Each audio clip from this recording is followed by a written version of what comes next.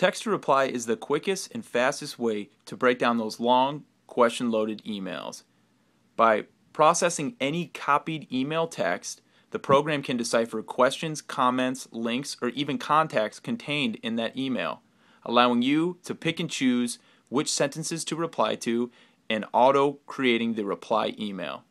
So here's how it works. First, we need to copy some email text. So I'm going to go to Notes, and what I have here is just an email that's typed up from a guy named Richard here. It is made out to Ben. Has a couple questions in there. It also says let's meet up sometime around 5 p.m. And also notice here at the bottom it has Richard's contact information with his company and all of that information. So what I'm going to do is I'm just going to select all of it. I'm just going to copy it. I'm going to head back to the app and launch Text2Reply. So it's pretty simple.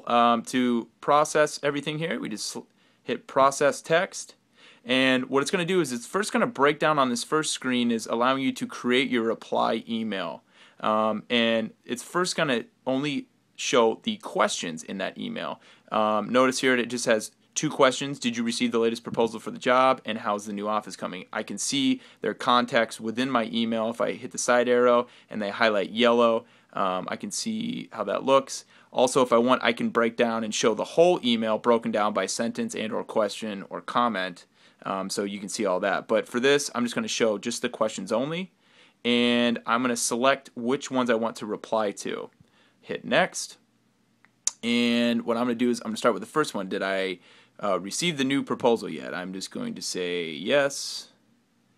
And thank you. Alright, and then I'm going to hit Next, and it's going to take me to the next question. How is the office coming along? And I'll just reply, it's great. Okay, and once I'm done with that, I'm going to say Done. And I can also reorder these if I want, but I'm going to say Next. And then lastly, what I'm on the final screen, it actually composed this message already, and it knows that Richard sent me this email, so it's going to say Dear Richard up at the front, and I can change that if I want, but I'm going to say Hide Keyboard. So now notice how it has his questions highlighted there with the arrows and mine reply underneath. Now what I can do here is I can either save this and come back to this. It will save within the program. I can copy it to my clipboard, or I can say Send. And the only thing it's going to ask me to do is it's going to say, do I want to send this to a new email, or do I want to reply back to him? And it's real simple that I just hit Send, and there's my actual email right there, ready for him to go. One other actual bonus feature that I have on this, if I hit Cancel, and I go back one step to the main screen, is I have the import feature. Notice now it also has some information as far as contacts. In that email, Richard had his contact information, and that is located right here. If I click on this contact, it's going to ask me what is EMD Image Services. In this case, it's just Richard's company name. And from here, I can add it to an existing contact, or I can just say brand new contact.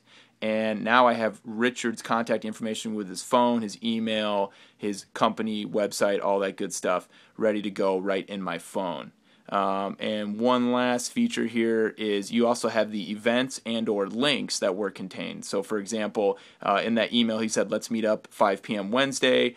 I can see it in the email if I want to right here, or I can just add that event right to my iPhone calendar right there. So Text2Reply is now available on the iTunes App Store. I hope it is an everyday part of your iPhone experience. Thank you.